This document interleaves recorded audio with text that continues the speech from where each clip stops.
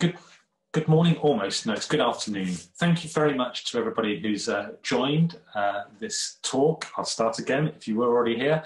This talk is on privacy and why respecting your customers' privacy makes good ethical sense and good business sense.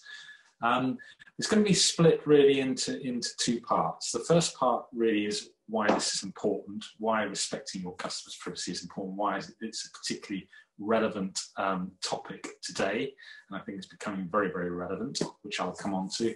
And the second part is going to be more about, both from a personal perspective and a business perspective, what the alternatives are. So what the alternatives are, for example, for Google Analytics, and things and email marketing, and it's both from a personal and a business perspective. And then the final part really is why I think it makes really good business sense to respect your customers' privacy. And some of it might be a little bit counterintuitive because we're so used to having reams and reams of data. That's the wonders of the internet, and being able to use them to really get to know our customers. But I'm actually going to argue that that isn't necessarily the case. So I'm now going to share my presentation, which we'll go on to now. I'm going to share the screen.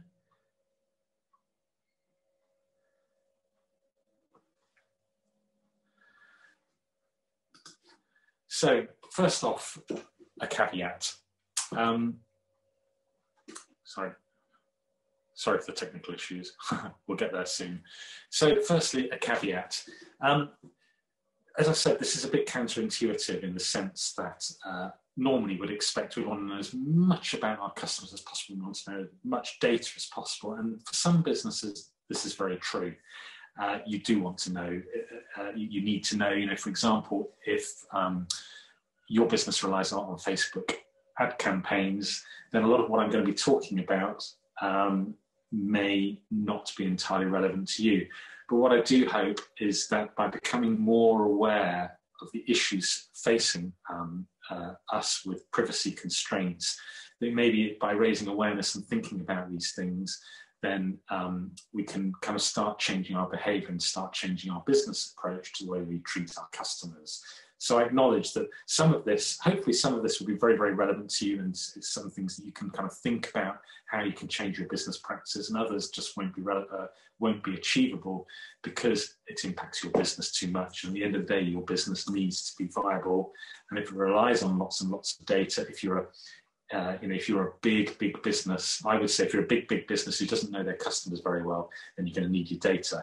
My argument would be, though, that a lot of businesses who that we know in and around Bath, who are quite small businesses, probably know your customers well enough not to need to rely on all this data.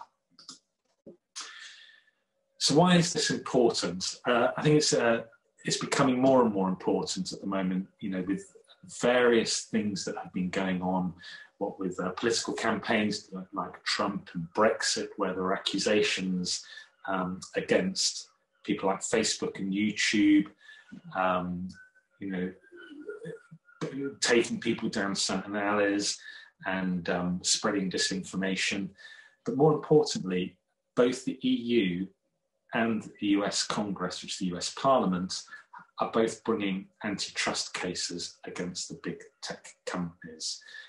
So after 15, 20 years of these big tech companies, and I'm talking here Amazon, Apple, Facebook, and Google, building up these big monopolies and building up these massive data stores, the governments are now challenging this. Both the EU and Congress are now challenging this. So I think that's why it's important. I also think it's important from our business perspective. We live in a democracy where privacy is important. People need to know that they're not being tracked. At the moment, when you're online, every move you make is being tracked. Every website you look at is being tracked. Every behavior you do, every button you get clicked, it can be tracked. And so they're building up these reams and reams of data on you. And it's not necessary, in my opinion. So just as an example, it's not just in terms of that, but it's also in terms of our behaviour. So as Cal Newport said in his book, Digital Minimalism, we joined Facebook to stay in touch with friends across the country, and then ended up unable to maintain an uninterrupted conversation with the friends sitting across the table. So this is important in the sense that our addiction to, which has been fueled by people like Facebook and Google, our addiction to mobile phones and scrolling timelines and things like that, is having an impact on our personal relationships. You know, how often do you go out for a meal with friends and the phone comes out to try and remember the name of an actor in a film or something like that? You know, it's becoming too much of a habit to pick up the phone. And you say, well, what's that got to do with privacy? Well, I'll come on to it, but it's to do with addiction and the fact that Facebook and Google and people like that are encouraging you to have a moderate addiction so that they can sell advertising back at you. Another quote that I just wanted to share with you is by John Norton, and he is a columnist who writes a weekly article in The Observer about tech, and more and more of his articles recently have been on privacy and the march of big tech and the monopolies that they're creating. And a recent quote from him: having plundered the natural world, capitalism has now turned to extracting and exploiting what's in our heads. We all understand that climate change is a big, big issue. And to me, privacy is a big, big issue as well, but in a different way, in a mental way. And really, it does come down to these four words to me. So Facebook and Google in particular rely on encouraging people to spend as long as they can on their social media feeds or their search. They want your attention, because the more attention they get, the more data they get, and the more they can sell advertising back to you. And how they do this attention, how do they encourage it? Well, it's through addiction. Now that to you might seem like quite a strong word, but we're not talking about strong addiction. We're not talking about crack addiction, for example. You know, if you can't look at Facebook, I'm not saying that you're going to go and hold up a corner store to get some money so you can buy crack. That's not where Facebook is at. But it is a moderate form of addiction, and it's you know that if you're waiting for a train or waiting for a friend to arrive at a cafe, the likelihood is you're going to get your mobile phone out and you're going to look at Instagram or Facebook and you're going to mindlessly scroll through it. And the reason you're doing that is because Facebook have very, very cleverly created this area where it encourages you to look, encourages you to scroll. And they're not doing that because for any kind of altruistic reasons. Okay, obviously we enjoy it and we do get benefits out of it. You know, we keep in touch with friends and that's really good. And there are good things about all these things. But I think we need to just be careful and aware of the fact that it is encouraging our addiction. And there are a couple of ways they do it. One is through outrage. We can see through the Brexit debates and the Trump debates and Black Lives Matter and all these other J.K. Rowling trans debates. You know, all these debates are kind of very black and white, whereas we all know that there can be more nuance to it. If you're having a face-to-face conversation, there's a lot more nuance around debates, but on social media it becomes very black and white. You know, you're either right or you're wrong. And what it does, it encourages this kind of filter bubble of people. I know, you know, during the Brexit debates, for example, the people I was conversing with all agreed with me. So how am I going to change my views and my opinions if I haven't got, or I understand what the other side are thinking, unless I can see that? And the problem is, social media in particular is doing a very manipulative thing about spreading outrage. It's not to say everything, of course, in social media is bad. It isn't. I'm not saying that. And I read a great quote recently about with social media. You know, you don't have to see all the nasty stuff. You can create your own little garden of nice things. And I think certainly saying, for example, I find that in Twitter and Facebook, you just follow the people you like that don't cause this outrage or whatever, and it works quite well. So there's that. So the outrage is kind of fueling addiction, but also this fear of missing out. You know, when we're scrolling through Facebook, when we're posting things on Instagram, we love getting that dopamine hit when somebody likes. And the way their algorithms work is that they tend to kind of drip feed you those little likes. And it's that kind of anticipation that just creates a little bit more addiction. So that's kind of the background. And what's that got to do with privacy? Well, as I said earlier, the more attention, the more time your Googles and your Facebooks keep on you, the more data they collect, and the more they can send it back to you. So this is just one example.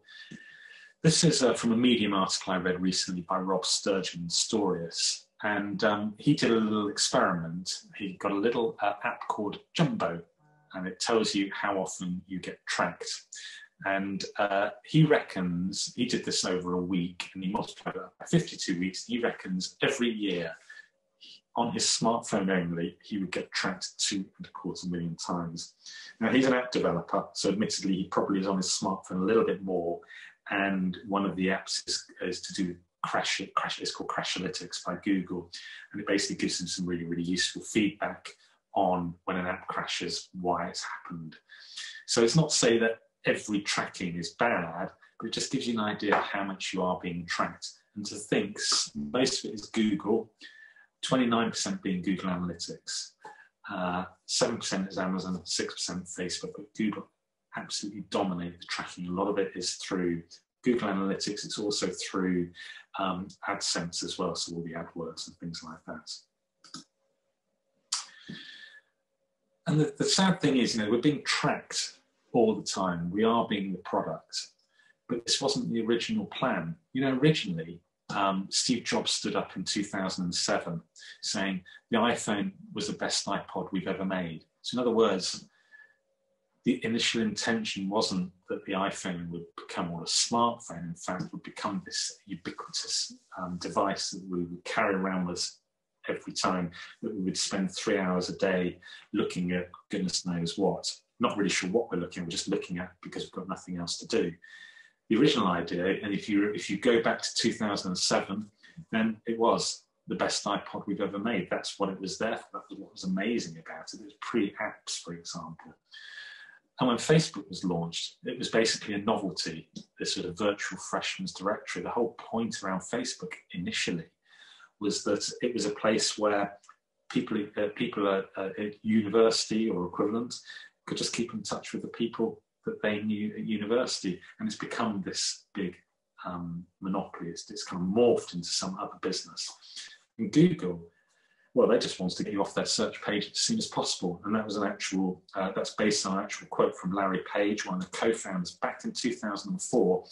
That was their aim. It was to get people, they would deliver your search results as quickly as possible and you'd be off on whichever website answered your query.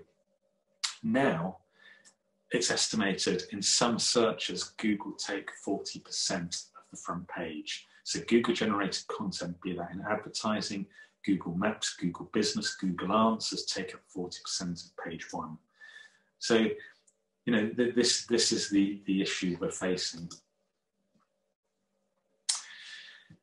So I touched upon earlier the fact that US Congress and the EU are both looking at these issues. And this is why I think privacy has become such an important topic, because there is change afoot. I think all big tech companies who've built up these monopolies over the last 10 to 15 years are going to be facing the music. And that's not to say it's going to happen tomorrow, but it's going to happen over the next few years. And I think this is a challenge that we need to be aware of, and as businesses and as individuals, we need to be ready for and to embrace as well. So this quote is from a 449-page report presented by the House Judiciary Committee. And it said, companies that once were scrappy underdog startups that challenge the status quo have become the kinds of monopolies we last saw in the era of oil barons and railroad tycoons. So 100 years ago, the US faced a very, very similar issue with Standard Electric and I can't remember, there was a company who built railroads basically everywhere in the US, whose name I can't recall, and they created this monopoly. And it took a bit of time, but the government caught up with it and ended up breaking up those monopolies and increasing competition. And the same thing is happening with the internet at the moment. You know, I think, and you see it time and time again, you know, these new technologies come forward. It might be oil, it might be railroad, it might be tobacco, or it might be the internet. And it changes people's behavior over a couple of decades. And basically the government then suddenly realized, oh, this is changing people's behavior. And these startup companies have become big monopolies because they're mining data, and in this instance, mining so much data that we have to do something.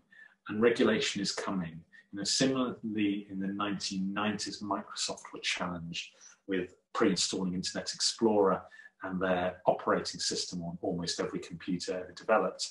The same is happening with big tech.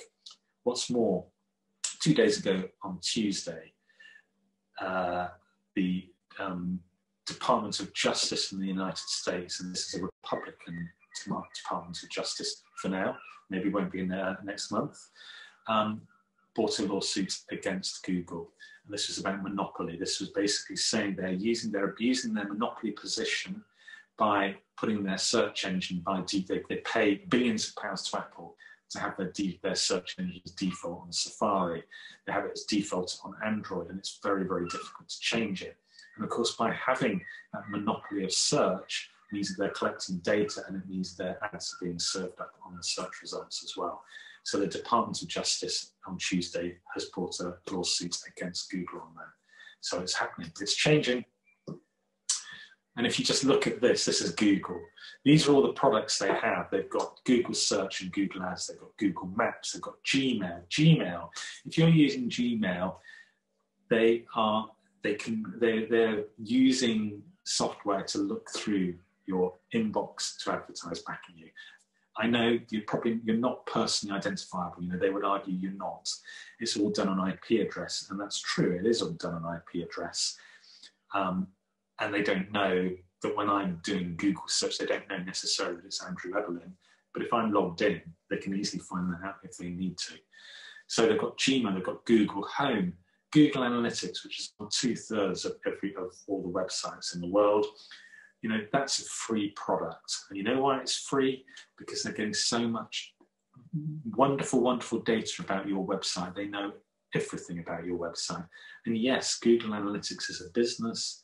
And as a web designer, which I am, I've got Google Analytics on many of my clients' websites, and they rely on it for data. And it is very, very useful data. But as I will come on to, there are alternatives. We don't necessarily need to use this. And if we want to respect our customers, then we can move elsewhere. YouTube's another one, which obviously dominates the video viewing sphere, and also has a reputation of, you know, advertisers have been boycotting YouTube recently because they're finding their adverts were being used alongside very, very dodgy videos. So, you know, advertisers are beginning to think about this, about how these big companies can control content. Another thing about Google is, you know, they've built this monopoly up from search. And what they do is, you know, things like Google Home, what they're learning from there is the way you speak to your speaker, your smart speaker, then that helps with Google Translate because they're getting nuances of your voice. They're using Google Photos to work out how to recognize people's faces, you know, face recognition. Now, in itself, this is marvelous. You know, this technology is great stuff. You know, in some ways, it really, really does help us. And this isn't about making Google disappear off the face of the earth. For one, that's unrealistic, and two, it's not necessarily a good thing. And Google Search has been an amazing benefit to many people, me included. You know, it's a great way of finding a way around the internet. But to my mind, these people are going too far. They're mining our data, they're invading our privacy too much, and we need to take a step back from that. Facebook, similarly, they've got a monopoly, as I said earlier, 99%, they're an advertising company, essentially 99% of their revenue comes from advertising, privacy invader and disinformation spreader. You know, recent news item during the Black Lives Matter campaigns, if you remember back in the summer, loads and loads of businesses decided to boycott Facebook advertising. We're talking big companies like Hoover, Ford, Starbucks, Patagonia. The campaign was Stop Hate for Profit. And I was actually hoping this is going to be big, this is going to be good, this should help, this should kind of force Facebook to rethink their whole business model. Unfortunately, it hasn't, because I think businesses have become a little self-interested and maybe started advertising again. But the fact is, there's this, Facebook, there's this big debate over, are Facebook just hosts of content? In other words, they don't have to go in and edit or censor that content, or are they the publishers? And, many people would say that Facebook has to have some responsibility over what is published on their platform. And that Stop Hate for Profit campaign was campaigning for that, basically saying, Facebook, you need to be careful about the kind of disinformation you're spreading. And the reason they're doing it is because they want to kind of, outrage works. Outrage gets eyeballs. We've seen it back in the days of the press, when the tabloids used to have these weird and wonderful headlines like Freddie Starr ate my hamster, or gotcha, when these awful headlines during the Falklands War, gotcha, which was a terrible headline. But that's what encourages people to buy newspapers. So it's not exactly a new thing. It's always been going on, but it's going on in a way that's kind of more invasive of your privacy now. You could pick up a newspaper, you could put it down. Now, with the way algorithms work, there's something a little bit darker going on, I would say. So that's Facebook. They dominate. WhatsApp, Facebook and Instagram is dominant. And I think from a business perspective, I think we'd all admit it'd be very difficult for most businesses to drop both Facebook and Instagram. I certainly would find that difficult. And from a personal perspective, what can replace WhatsApp? Well, I suppose what I would say with this is there are different ways to behave using these, but if you wanted to go the whole way, then there are alternatives and you could drop using them. So just for to be complete, the other two big tech companies that are being investigated by both the EU and the House Judiciary are Amazon, because they've got a monopoly. They're basically using they're not as bad in terms of invading personal privacy as Facebook and Google, but they are selling third-party suppliers. The accusation against them is selling third-party goods and using the data to find out what works, what doesn't, and replace them with their own products. And Apple are being accused of being a monopoly. This essentially is through the App Store, the fact that if you download an app on an iPhone, you have to go through the App Store, and Apple will charge the app developer 30% for the privilege. And also Apple Pay is locking out other competitors. So that's the accusation against them. But I would caveat that Apple actually are a privacy protector, that out of the four, they're probably doing the most in terms of protecting our privacy and giving us options. And of course, the reason for that is because they make a load of money selling hardware to us. So they don't need to mine our data. They don't need to use our data to sell that back to us for adverts.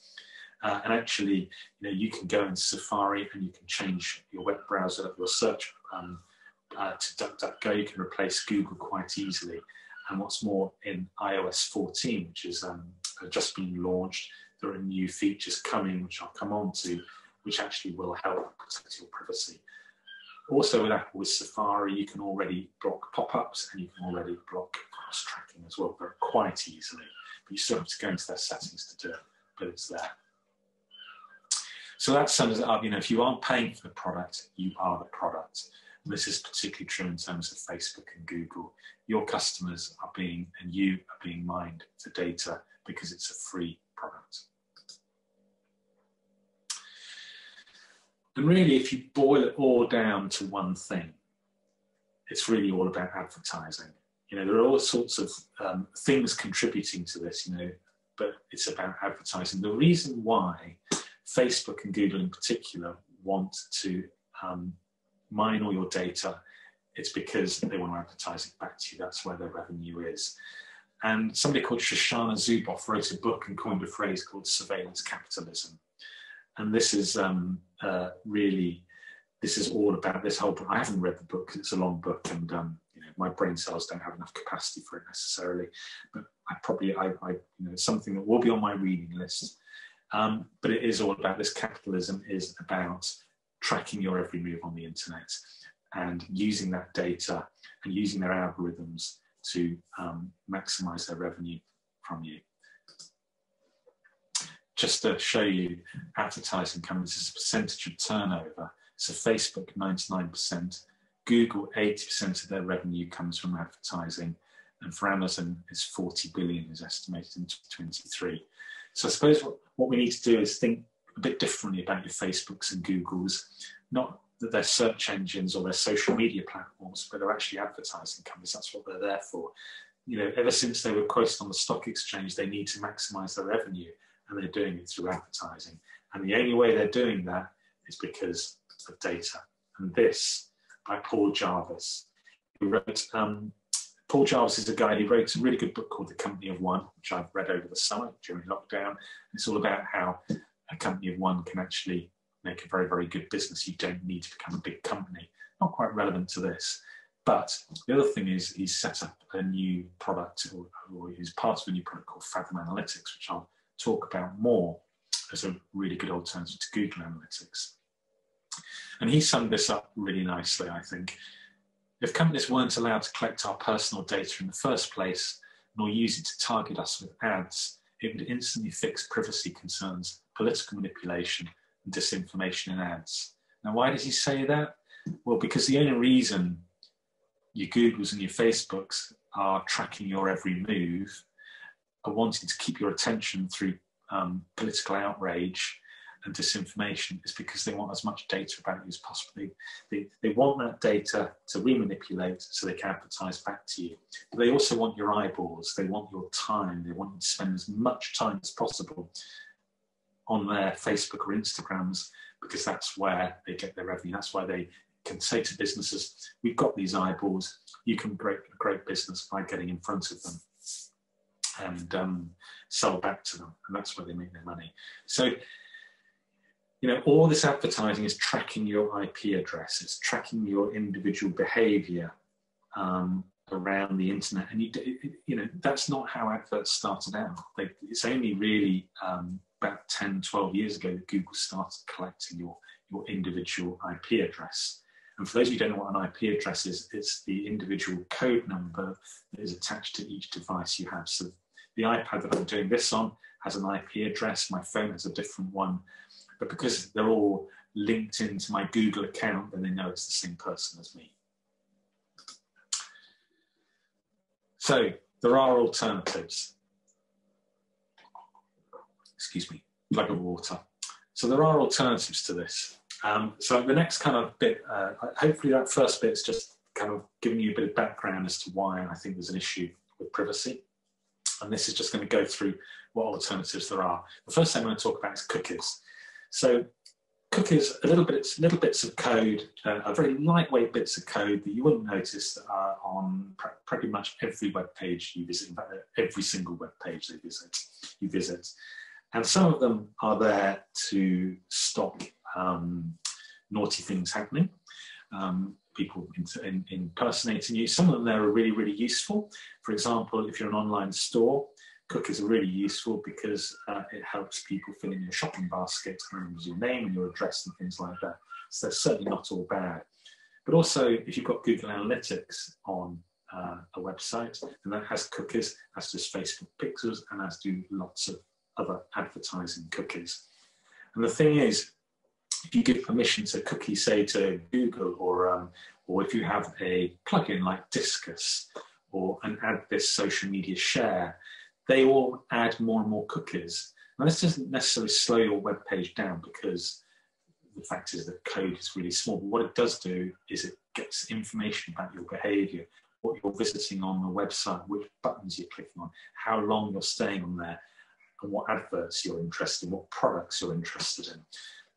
This cookies are what, so if you look at a website for a bag you really like, and then you go onto another website and you find an advert for a bag coming back to you, that was a cookie that told the advertising company that this person's interested in looking at bags. And this really is the kind of the technology behind privacy. And cookies know, cookies, basically, if you remember GDPR, and all those annoying cookie banners that came about, well, GDPR was all about privacy. It was all about data protection. And cookie banners came in as part of that to say, you as an individual need to give permission to each website as to whether you want your behavior online to be tracked. Now, the idea was this should be really easy. And most of us, unfortunately, myself included, are really lazy and just go yes, because it gets so boring and dull to say no and then have to click through the preferences and disable any advertising tracking cookies. I know, I've tried, it's very time consuming, and actually, in my opinion, goes against GDPR anyway, because those cookie banners should by default have those tracking things turned off, and you should say, yeah, I don't mind them on, but they don't. It's not that way around. So I have actually disabled cookies completely from my Brighter Side website, and there's something called called Blacklight, which will show you whether you have too. There's a couple of things actually, but my argument with, does your website really need to annoy your visitors? Do you really need a cookie banner? And I'll come on to say why you might not need to. But if you want to go on to the Markup, which is a website which talks all about privacy and monopolies and does long form articles on this, really interesting if you're into that kind of thing, have just launched this tool called Blacklight. And what it will do is if you put your domain into it, it'll tell you if there are any tracking cookies on there, who's peeking over your shoulder, as they say. And you'll see on the right-hand side of this image on my website, brighterside.co.uk, I don't have any. I don't have any Facebook pixels, I don't have any Google Analytics, I have no ad trackers. And you might think, well, what's a web design business not having any trackers on there? How can you run your business and not know who's visiting or how often they're visiting and what they're doing on there? Surely that means you're blind to what's happening. Well, not necessarily. I'll show you the alternatives in a minute. Another good website is cookieserve.com, which will also track your, trawl through your website and tell you what cookies you do have. And what that will do, if you put my website in brighterside.co.uk, it will say I have one cookie and it's called Crumb. And that's pretty essential because that's what's called a necessary cookie, and that stops people hacking, kind of manipulating the website and duplicating me and pretending that they are me. And actually GDPR, basically when you click on a cookie banner, what that is GDPR is saying non-essential cookies. So Crumb is actually an essential cookie because it just it helps with the security of the internet. So that's the only cookie I have on my Brighter Side website. So if you look at either of those websites, markup.org/blacklight or cookieserve.com, you can just see how many cookies you've got. And if you go back to my earlier slide where there were 2.25 million tracks on the smartphone, on average you get 2.25 million tracking devices or tracking apps on your, tracking activities on your smartphone. What you can see on brighterside.co.uk, you would have 0. So from a personal perspective, how do you remove cookies? Well, you can delete the ones you already have in your browser settings. You can use an ad blocker, or you can use a virtual private network, which will basically what that does will stop tracking happening at your Wi-Fi booster. So you're not actually on the public internet, you're actually in somewhere private, or you can repeatedly click on cookie settings, which is damn annoying. I did a very unscientific Twitter poll a couple of months ago saying, what do you think of cookie banners? Do you think they're good eggs or pesky little blighters? 100% of people came back and said pesky little blighters.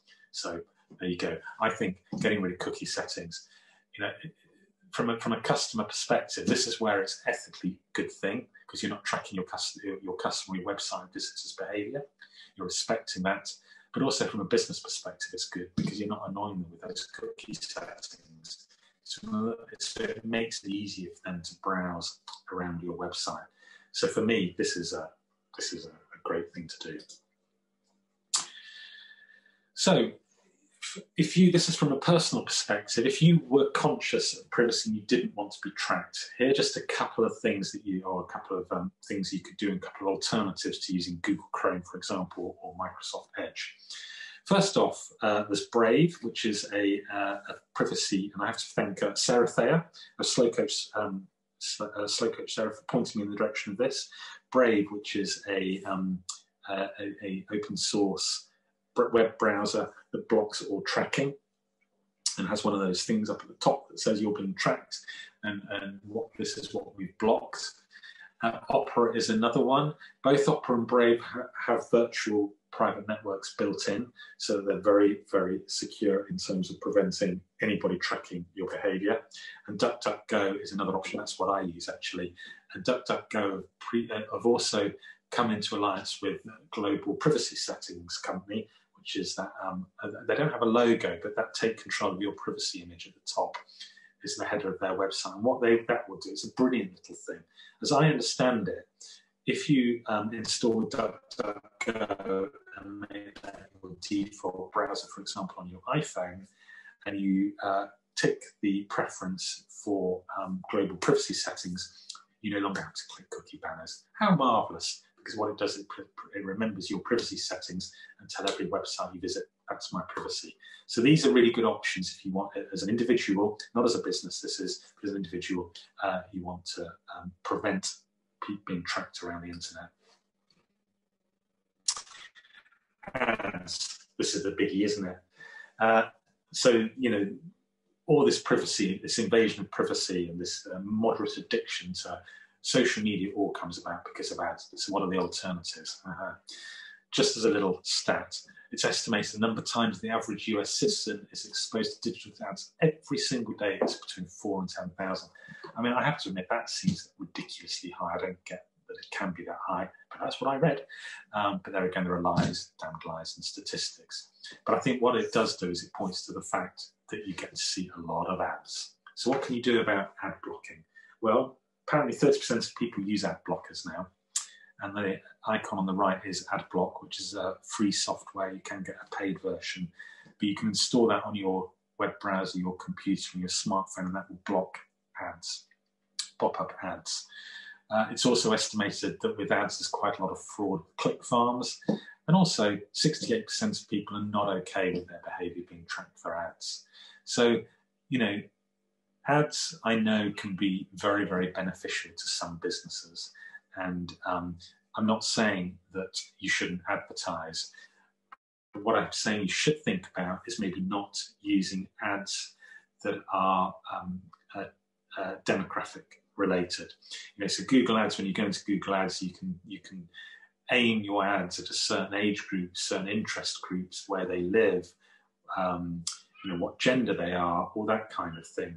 To me, that is, you know, potentially invading people. What it is invading people's individual privacy. But there is alternatives. You can, if you do and must use ads, then you could just use keywords. You know, that's all about intent. And keywords, you know, this is how Google Ads started off. Until they bought AdSense, they didn't have that ability to demographically target people to click on ads and to encourage them. They didn't have that ability to chase you around the internet. And if you look at a bag on one website, to look on every single website thereafter for the next 5 days, where bags keep on getting advertised back at you. If you just do it on keywords, then you don't need to, it's not based on tracking IP addresses or anything like that. So that is a good alternative. If you do, your business survives because Google AdWords is extremely important to you, just try keywords. You know, you can make something out of that. You can talk about, you know, we're not invading your privacy. We're not tracking your individual behavior. We just use keywords. That to me is a kind of a marketing plus in itself. If from an individual perspective, you want to check what information you have, or Google and Facebook in particular have about you, if you follow those web addresses, you'll see, you can find out what information they're recording on you. Email newsletters.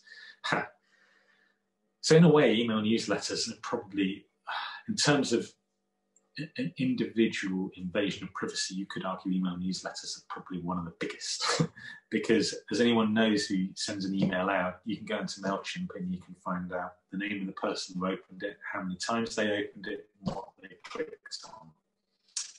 So this, with MailChimp, you can disable that. So that is one option. If you don't want to invade people's privacy, turn it off, turn off that reporting.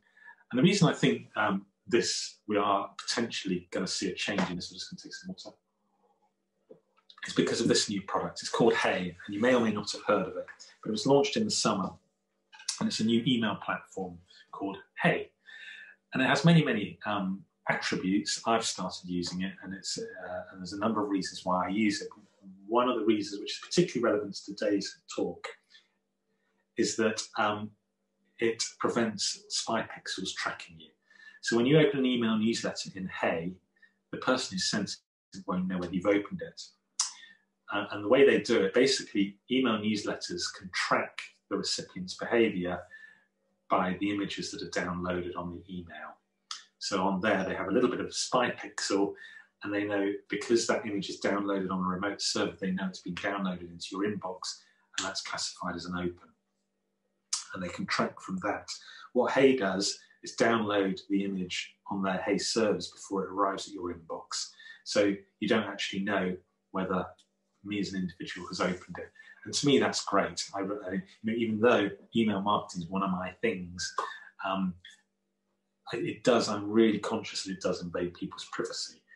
And Hey is the first company that has stopped, it's preventing spy pixels tracking you. If I was a betting man, which I'm not, I would say Apple will bring that in on their Apple Mail within the next 12 months. You heard it here first.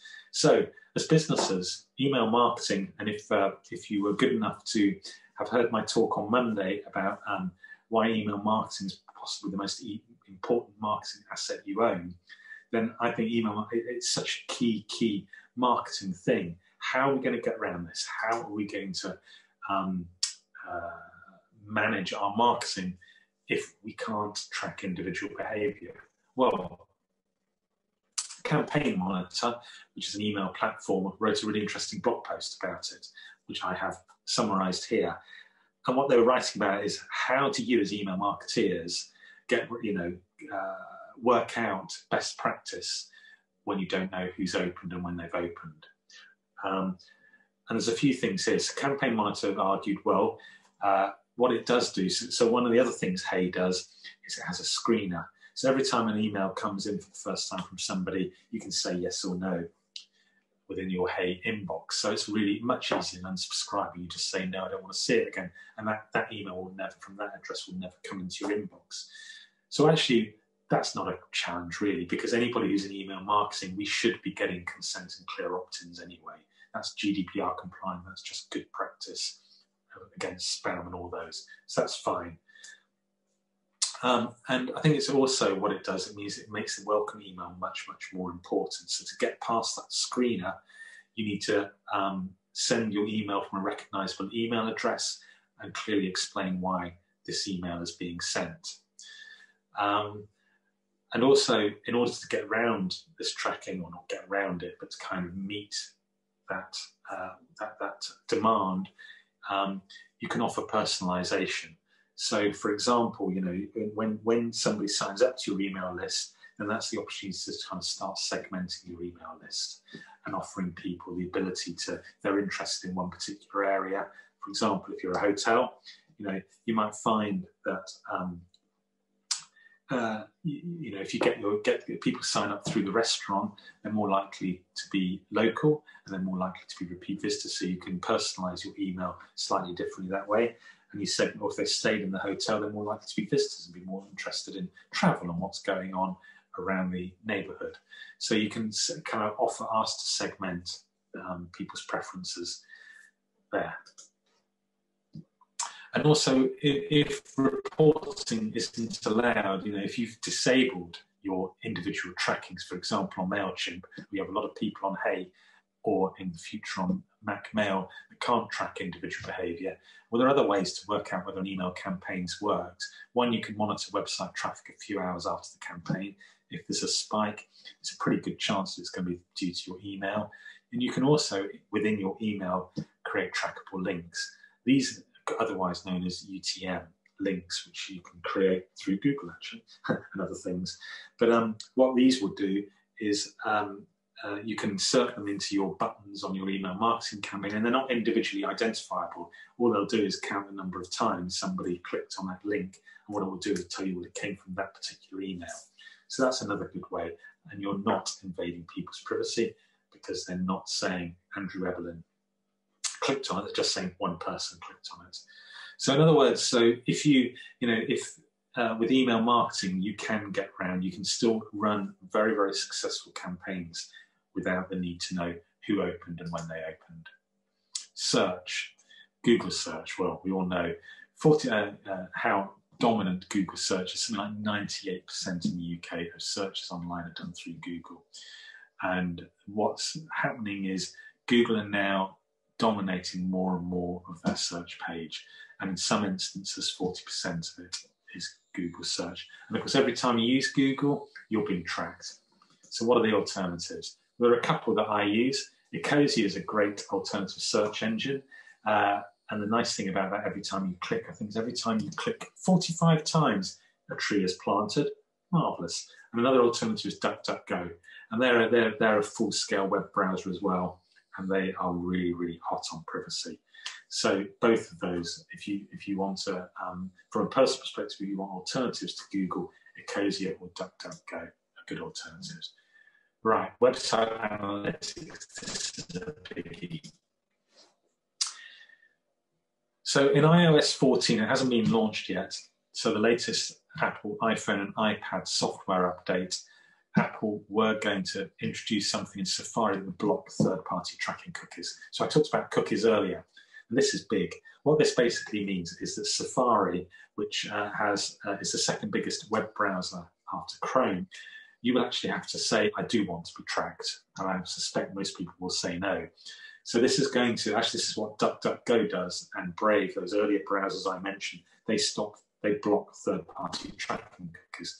And what you'll see here is Google Analytics, the second one from the bottom. So what that actually means is that when they've delayed the launch of this feature, we think until spring.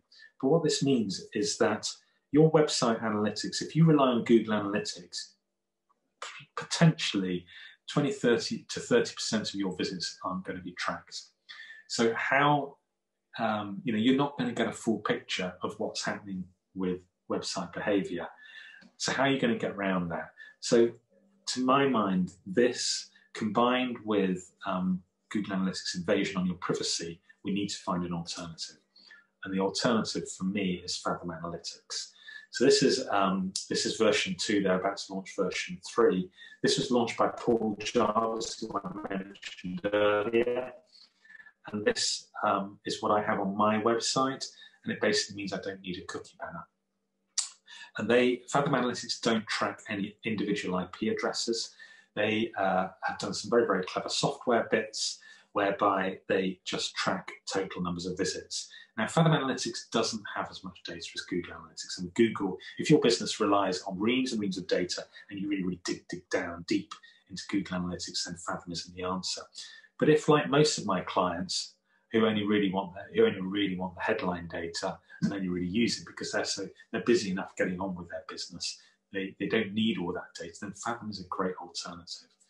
And if you click on that QR code, you'll go off to a web page and you'll get a $10 credit. And to be completely open with you, I get a little kickback as well. But Fathom is a great alternative to Google Analytics. And that, in large part, is what's enabled me to allowed me to disable my cookie banner on my computer. Social media. It's a tricky one, social media, isn't it? Because a lot of businesses, and especially during these COVID times when networking isn't there, how do you get out in front of people? And social media is one of the ways. What I would say, though, is it really that visible to your customers? Email, that slide is from my Monday talk on email marketing. 99% of your emails will arrive in somebody's inbox. But because social media is so algorithmically controlled, only 6% of your Facebook posts will appear in your people's timelines. So, there are some people, the people behind Hey, who also do Basecamp, they have a Facebook free business approach. They don't appear on Facebook, they don't use WhatsApp, they don't use Instagram. And that's very commendable. actions taken. It's something that I'm considering, as removing my Facebook business page. To be honest, it doesn't really do a great deal, so why have I got it? I think, to be honest, I would struggle a little bit from a personal perspective, because it's one of the ways that I still keep in touch with people from the past. So it's still fairly important to me. But from a business perspective, I suppose how we have to approach social media is in a sustainable way. And if we're not advertising, then we're not plugging in. We're not invading people's privacy as much. And so what I would say is let's try and practice a policy of sustainable social media, which doesn't rely on advertising, but we use it rather than being concentrating on the number of likes we've got, the number of followers we've got. We think about a minimum viable audience. So this is a Seth Godin, the Oracle of Marketing term. Is we don't necessarily, as a business to business, as a web design business such as myself, I don't need thousands and thousands of followers. I actually probably only need 100 loyal people signed up to my email newsletter or follow me on social media. Because what they will do is, if they are kind of keen on what I do, they will spread the message. And word of mouth is by far, far the best way. And I would say for most independent retailers, it's a similar thing. Independent retailers rely on word of mouth just as much. They rely on people saying that was a great product, it was a really, really friendly service. So you don't necessarily need to advertise. I think social media is a really good way for steering traffic into your email marketing or your website. It's also a great way of keeping in touch, building a community and sharing your work. And if you're just doing those things and being organic about it, then to me that's quite sustainable, and it's not particularly invading your customers' personal privacy. Although, of course, it's not wholly true, because Facebook is still gathering that data to use to advertise. But if you really, really must use social media because it's integral to your business, if you approach it in that way, then I think you're kind of contributing. And just to go back to that caveat, this isn't about it's not necessarily about an ambition to put these businesses out of business. It's not that. What it's trying to do is put a black hole in their data. This is what Fathom Analytics say. We're never going to beat Google Analytics, but if we put enough black holes in their data so they can't track you, if Safari from Apple is doing enough to block tracking, and if more businesses do that, then Google Analytics and Google and Facebook have to change their behavior. And that's what we really want out of this. It's not to get rid of them, is to encourage them to change their behavior so they do start respecting your privacy and not encouraging outrage and not encouraging addiction. Maps is another one. So Google Maps is used to basically do all sorts of tracking, as is Facebook Check-in and all those. There are alternatives. The one I use, because I'm an Apple fanboy, is Apple Maps, which is a great alternative. Apple Maps doesn't track individual. It doesn't know that Andrew Evelyn is currently in Cornwall or wherever they are.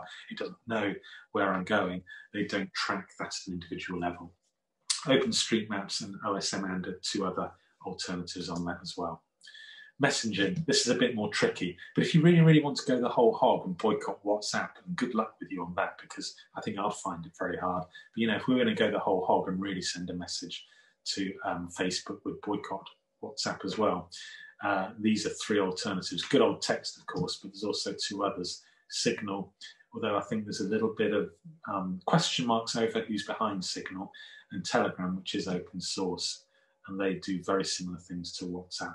Telegram in particular is one I would keep your eye on, in terms of being very privacy focused, but also enabling group chats and video chats as well. I'm running out of time, so my final piece is, why is respecting your customers' privacy good for business? Well, I think it's all part of this be sustainable, go organic. I know it sounds a bit, how does that work? Well, if you're not advertising, remember, go back, if you don't advertise online, then you're not invading your customers' privacy. So if you can rely on purely organic means, then you're halfway there. And I think, this is kind of allied to going green. It's kind of allied with all that sustainability, with climate change and consumption and things like that. I think we can do a similar thing online with being focused on privacy. Do you need all this data? There's so much data with Google Analytics, Facebook Insights, and all those kind of things. But I would say question, how much do you need to do it? How much do you spend? If you're spending lots and lots of time in data trying to second guess what your customer's doing, then that might not be the best use of your time. You might well be better ignoring that and actually using your instinct. And as and freeing yourself from the algorithms, you don't need that.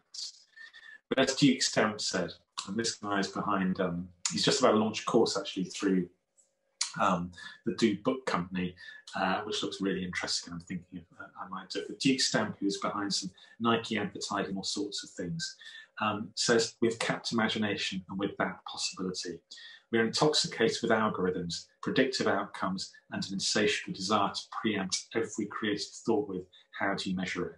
And really, what's the alternative? Well, I think we're pretty intelligent humans, and our instincts, and if we know our customer and we use our intuition, we don't need all this data. We don't need all these algorithms.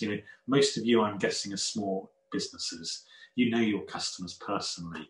So do you really need all these reams of data, or can you use alternative methods like Fathom Analytics and save money and not use Google Ads, which may or may not work for your Facebook ads, but actually use your instincts? If you know your customer, I say I know my customer pretty well. I'm guessing a lot of you do. And this story comes from somebody I met at a barbecue on a Sunday afternoon. And it was the day of what would have been the Frome Market, but of course it wasn't because of COVID, and they're not doing them anymore. They were doing them virtually. But she was saying, I was talking to her about privacy and about Fathom Analytics and the stuff I've been talking to you today about. And she went on to say, yeah, Frome Market's really good. Whenever we go, we always get an upsurge in website visits, in Facebook follows, Instagram likes, email marketing signups. And to me, I wrote a blog post about this actually as the best SEO. And they were talking about whether they should have an SEO company. And I said to them, the best marketing you can do is be at the Frome Market. No amount of SEO, no amount of Facebook posts or search engine optimization will replicate the success you can have by actually being out there in somewhere like a market. That is the alternative. You can get in front of your customers, you can talk to your customers, you can get to know your customers, and that will outweigh anything you do online. And that will in turn feed people back to your website to do whatever you want them to do. Another way, rather than relying on data and relying on invading people's privacy, share your knowledge. Do what I'm doing here and what I did on Monday with email marketing. Share. We're all, curious human beings. If you're learning about stuff and always being curious and always being interested, there's lots of stuff you can share. And by sharing that in itself will get you out there and avoid the need. I don't use Google Ads. I have used them in the past because I got an 80 quid credit, and I have helped clients use Google Ads, but I'm getting increasingly skeptical about them. And from a personal perspective, most of my business comes from a bit of Twitter, which I don't pay for, and I think it's slightly better than other social media because at least they take an active role in taking down controversial posts. And it's great for conversation, it's great for learning stuff, I find Twitter. If you want to follow me, by the way, I'm at Evelyn. This is one of the ways that I get business. It's word of mouth. It's being out there. It's being part of the community, which comes up next. Contribute to your community. You don't need to advertise all the time. You can be an active part of that, and also networking. A bit more difficult at the moment with COVID, and I certainly miss getting out and meeting local businesses. But there are lots of alternative ways of marketing.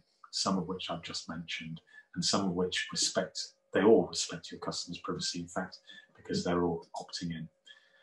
So overall, I would just say respect your users' time.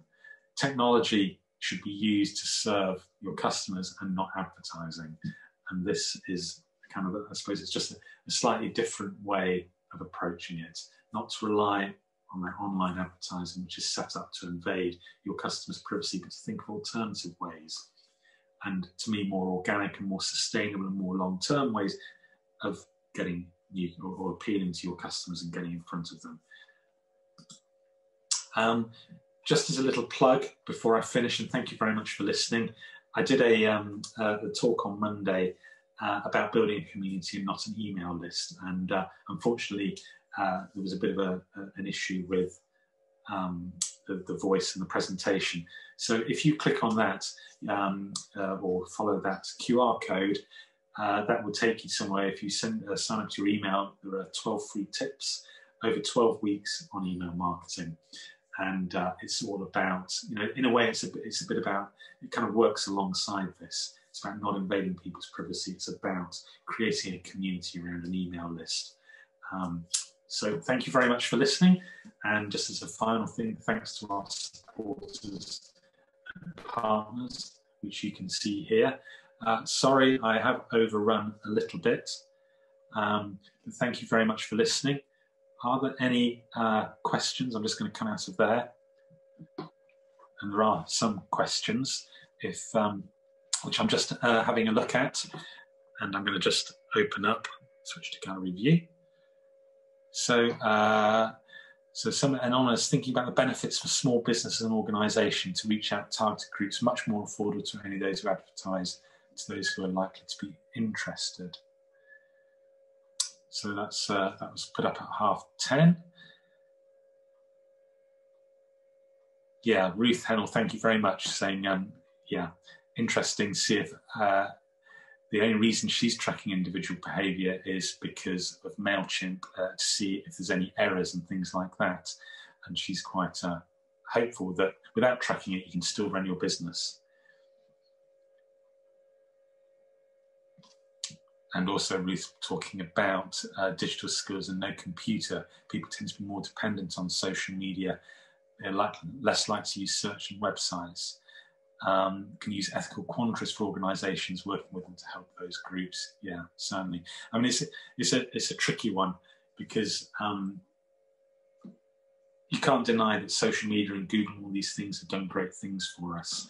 And I don't think we're ever going to reach a perfect world. But if we can, then we can certainly change our behaviour. Sorry, Ruth, sorry, long comments. Thank you, Ruth.